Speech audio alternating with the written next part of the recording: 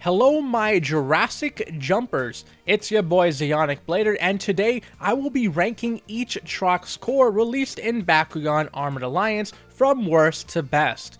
We will be basing this list off the Bakugan's base stats and effects, their evolutions, and their use in decks. But enough talk, let's get on with the list. Number 6. EVERY Trox. This Bakugan is the prime example of how Aurelius has fallen in Bakugan Armored Alliance. The Battle Planet version of EVERY Trox was the best Trox Core in Year 1, but its Year 2 counterpart is one of the worst. It is a vanilla with mediocre stats and a core lineup that doesn't help it. You could core swap for a Fire Fist to hit 11 damage, but with it not really giving anything in return, the trade isn't worth it. Number 5. Darkest Trox. This Bakugan reminds me of something we would have seen back in the Battle Planet format. Unfortunately, this came out in the Armored Alliance format.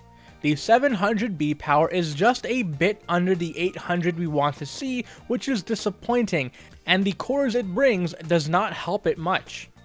Number 4. Chaos Trox. Chaos Trox is pretty much a stat swap of Darkest Trox, with it having a stat line of 307.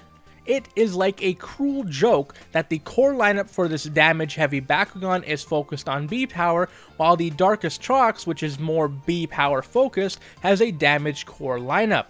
You can core swap to get over 10 damage, but Chaos has some better options for damage like Chaos Hell Core and Dragonoid Core. Number 3. Aquos Trox.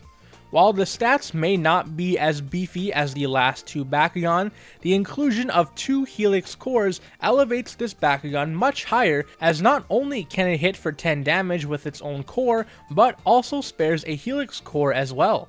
Number 2. Ventus Trox.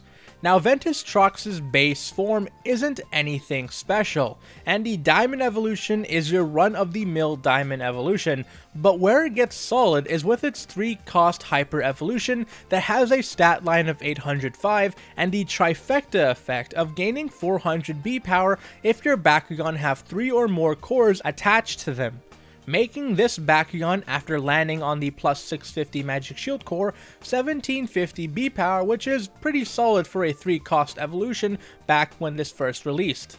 Unfortunately, Ventus is just way too stacked, with strong Bakugan in base form as well as Ventus Dragonoid having a similar trifecta effect, but doing it better. I would make this 3rd place and put Aquos Trox ahead, but Aquos is also stacked with Aquos Hydrus, so it's pretty close. Number 1. Pyrus Trox Core. This Bakugan was actually pretty popular early in release, with its base 10 damage reaching 13 when on the plus 3 Green Fist Core, which is great. While Darkus has now taken over for highest damage wins plays because of Bakugan like Darkus Cycloid and Rairazu, Pyrus Trox is still formidable, and if you can fit its 5-cost Titan evolution, you're looking at 20 damage, which is bonkers. Overall, I feel like the Trox Core lineup is a bit weaker in the Armored Alliance format compared to how the Battle Planet line was during its format, but Pyrus Trox Core was able to make an impact in tournaments early on.